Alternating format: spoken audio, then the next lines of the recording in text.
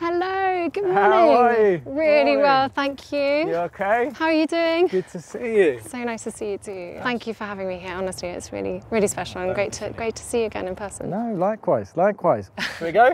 Absolutely, Let's yeah, go. I'm in your hands. Great.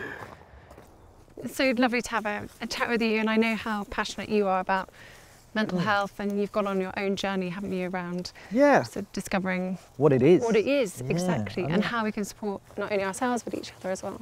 Well, that's it. I kind of have got into this world in a way that no one really should do, and I wish I wasn't associated with the word suicide. And unfortunately, that word will follow me around for a long time. The thing that happened to me in losing my best mate to suicide and losing someone that you're with every single day, I felt like what someone had told me a suicidal person looked like. Yeah. Like what someone that was suffering looked like. Your sort of preconceived sort of ideas around that. It was as if someone handed me a paper and said, by the way, everything you thought is a lie. Yeah. And you need to go and tell people that. And you had this overwhelming sense of like, oh my God, like we need to talk about it. Yeah. And what I found was I ended up not kind of talking to people about suicide and not talking to people about, oh, this is how you make your mental health better.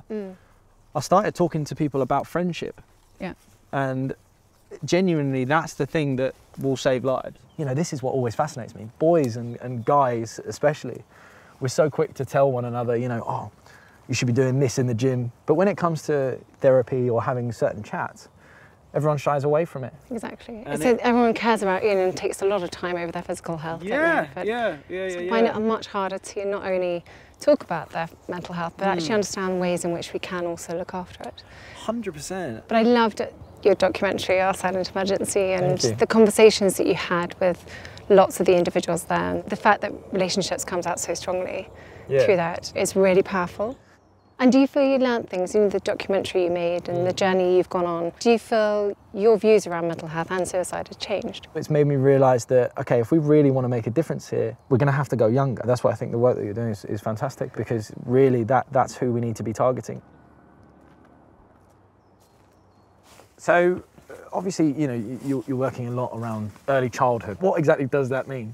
Early childhood, and there's lots of different ways to talk about it, but for us really it's from pregnancy to the age of 5, because it's when our brain's growing the fastest, it's at its most malleable, so it's really such a critical time to lay the foundations for our future adult selves, really. It's a bit like building a house, and without strong foundations, without this sort of solid start in life, then those building blocks are much harder to build later on in life. I suppose for kids that haven't had that chance and that opportunity to have a great childhood, it must be even more important, right? Yeah, absolutely. And you know, it's really important to stress that we can't take a fatalistic outlook on this either. You know, for those who haven't had happy childhoods, they can still go on to happy, healthy lives with the right support and the right interventions as well. Yeah, it's tough to think that not enough is done about it. I mean, I suppose for yourself as a mother, was this something that you wanted to learn for you as well as like putting it out there? Yeah, absolutely. And the key things that I've come away with and what I've learned the most is, and which is what the science says really, is that the importance of having healthy and strong relationships in a child's life is really critical. Having a nurturing environment and having experiences in which a child can really understand and discover not only themselves but also the world in which they live.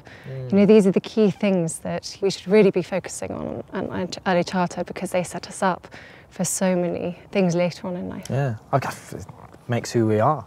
Yeah, exactly.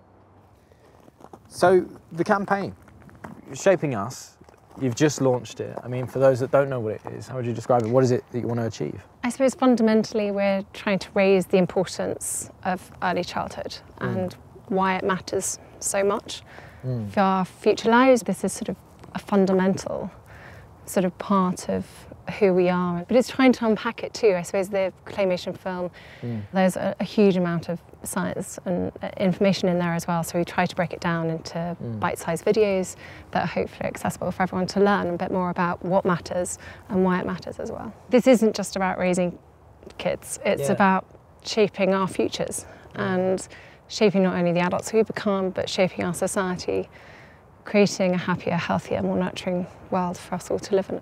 Wouldn't that be nice? Yeah, absolutely. That's the dream. Yeah.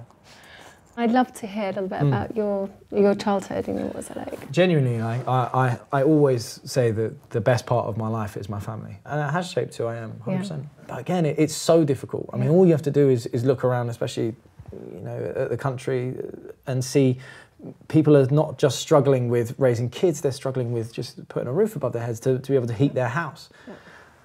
So all of those things can come into play. Yeah, absolutely. And this is the thing, is that every family is different. Yeah. And, you know, the pressures that we all face are different. Whilst raising the importance of early childhood, this isn't about putting extra pressure on families. It's actually saying they need the support and the help, reprioritising family life, home life, and all that it takes really in raising children today, because it is tough. The relationships in a family or that's surrounding a child is so important. The environment in which you bring up a child is as important, as well as the experiences that you engage them with. It's not about the number of toys that they've got or the number of sort of trips that you go on with them. It's just making sure they have got the right emotional support around them. And that comes from the adults in their lives. I've been very loved throughout my life, and that's a privilege to be able to say that, but to make it a normality would be nice. Yeah. And love goes a long way. Yes. It's very true. Well, Roman, thank you so much. It's been great to have a chat. Really inspiring to hear you talk not only about your work, but your vision too for where you want to look next and what you want to try and achieve. Anytime. It's a great topic, and it's one that needs to be talked about. Yeah, and it's great to share our shared mission, Precisely. helping support kids from the earliest point we can.